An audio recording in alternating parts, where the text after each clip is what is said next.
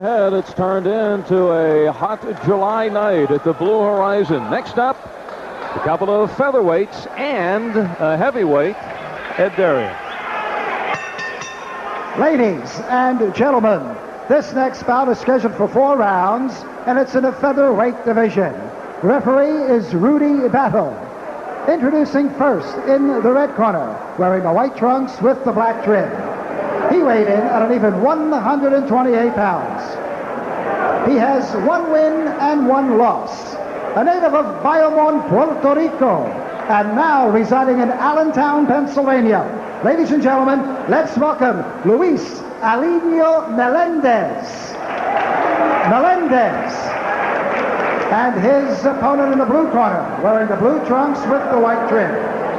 He weighed in at an even 127 pounds.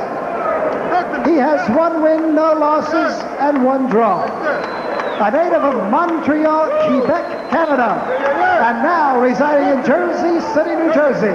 Ladies and gentlemen, here is Arturo Gatti.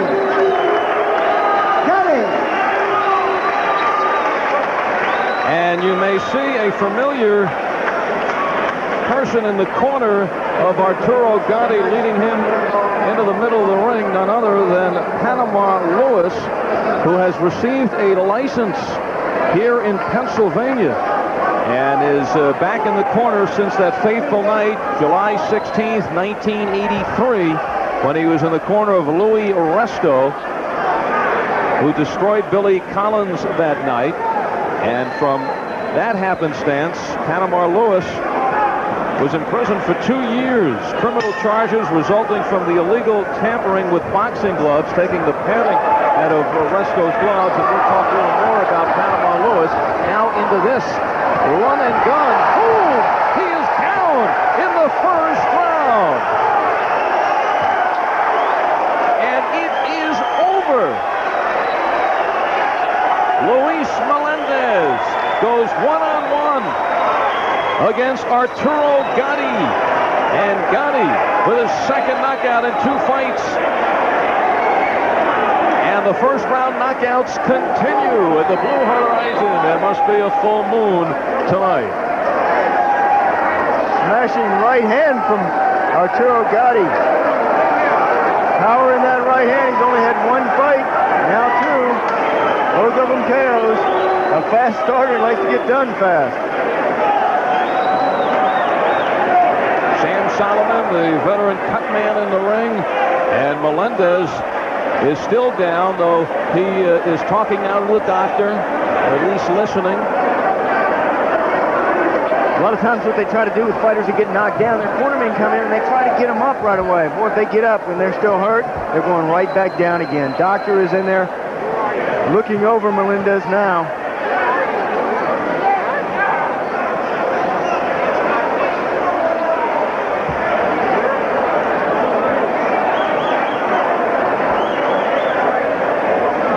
Oh, and what a terrible feeling to be looking up the lights. But a good feeling for Arturo Gatti. Now he's talking, responding to questions.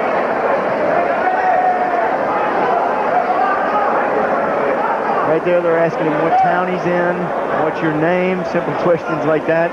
But sometimes when you get knocked out like that, you forget.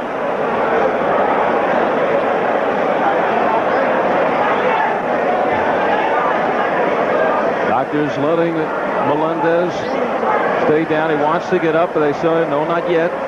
When you're down like that, you don't realize, you think you're healed and you think you're ready to go. You get up, you go right back down again. Wobbly legs. Leave him down there until you're good and sure that he's ready to get up. Take your time. When you get up, your head is dizzy. What will follow Panama Lewis around the rest of his career are people who will now ask questions of, let's check those gloves of Arturo Gatti in this fight that ended in seconds. It was the quick hands of Arturo Gatti that stopped this fight early in the first round. Gatti getting started quickly. Now, look how Melendez is coming in at him. Gatti just simply booms that right hand. Melendez leaving himself open. The left hand is low. leans over, puts a shoulder into it. Down goes Arturo Gatti. Another angle. Watch the left hand dragging from Gatti, and boom, he runs in. His head runs in to the overhand right. And Luis Melendez now sitting up, and he will hear how quickly this fight ended. We'll find out now from Ed Darien. Ladies and gentlemen, the time of this bout, 19 seconds of the first round, and a winner by a knockout, Arturo Thunder Gatti. Well, that has officially broken the Blue Horizon record of Jorge Maisonet's 20-second knockout over Buttons Kearney. 19 seconds into the first round. Arturo Gatti being draped by Panama Lewis. Lewis, as we had mentioned before, back in a corner, licensed by Pennsylvania. He has been banned from the ring by the state of New York, and states around the country honoring that. Quite frankly, Sean, I think it's a travesty that he is working here tonight until he is cleared of the charges, the criminal charges. Even though he has served his time, he should not be allowed in a corner. Well, I don't think it's right. He's not, in my opinion, a friend of boxing. He still contends that he did not take the padding out of the gloves of Resto, but and he's now appealing that, not appealing that case, but he had been found guilty of tampering with boxing gloves and also aggravated assault in that fight. Of course, Louis Resto, the winner, in which he destroyed Billy Collins, who was pounded. Looked like he was beaten with bricks, suffered the eye damage, and Collins 9 months later was killed in an automobile accident. Some felt that it was a suicide, linking it to his despondency over his career being finished from that fight. But here is Panama Lewis back in the ring. Well, Billy Collins was such a proud fighter and proud of his career.